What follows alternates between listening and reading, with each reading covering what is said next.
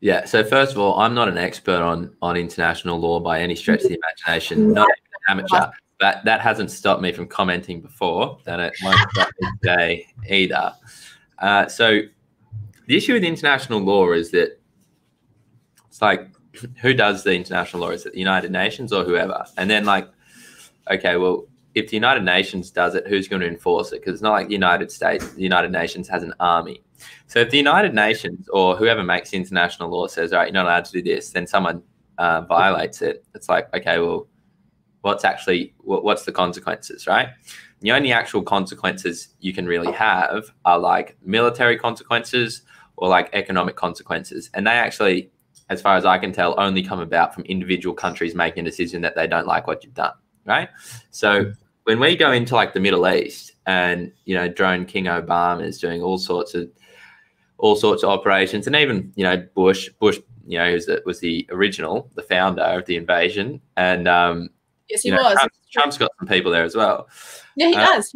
People don't seem to know that. And so then you say, like, okay, well, my understanding is that there's a whole lot of breaches of international law going on there. But then we're saying to China, you can't control the water that's just outside your country, which you rely on for energy and food imports.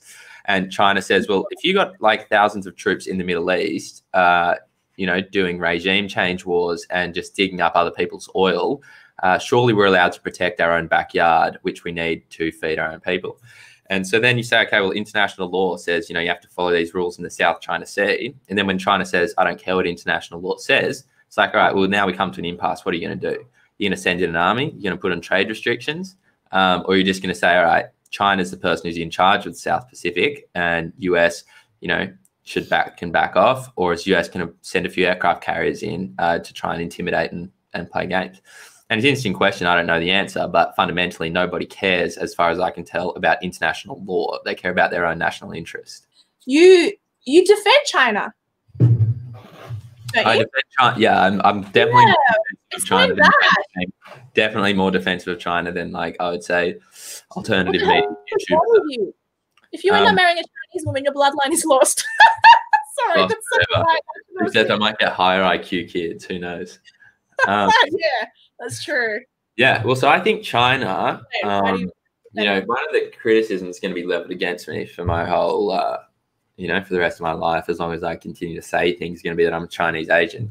Because, you know, full disclosure, I did a significant sum of money from the Chinese government in the form of a scholarship to study there.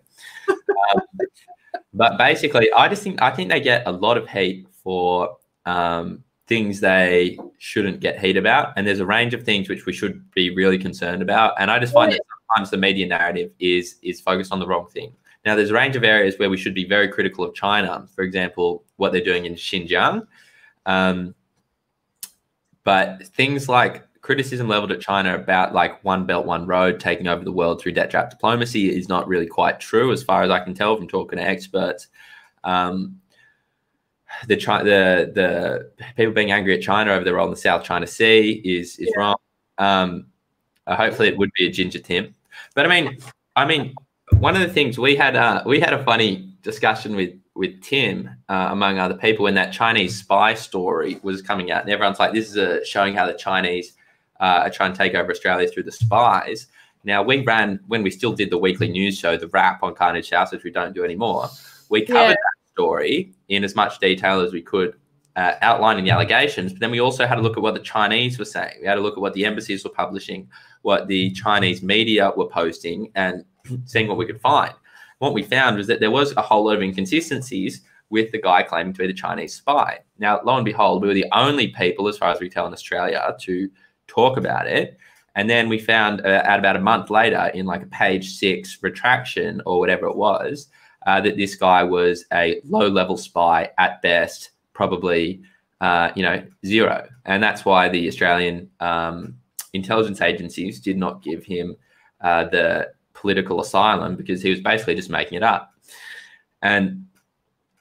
But the reason why it became a front page news story, and ABC ran a headline saying this is the biggest intelligence story in Australia since something in the Soviet Union, was because there is this general fear within like Australians about China kind of taking over. The Uyghur Muslims That's the situation in Xinjiang I referenced earlier, which is one of the things that the media is not talking about very much, but should be a cause of major concern.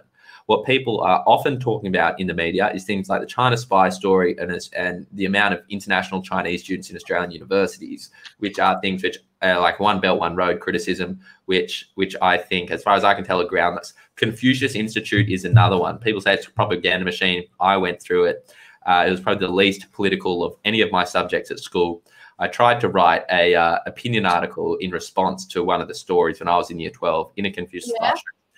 And it didn't get published, but that's a big part of the reason why I was able to learn Chinese. The first time I went to China to study was under a Confucius scholarship, and they just tell you about, you do Chinese characters, they fund your Mandarin lessons, you go to different sites around. It's a really good program, actually, and Australian kids aren't going to be able to learn Chinese half as good without it.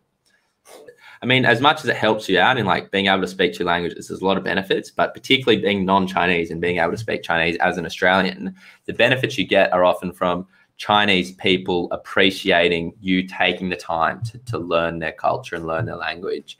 And they really appreciate it because it's almost always the other way around.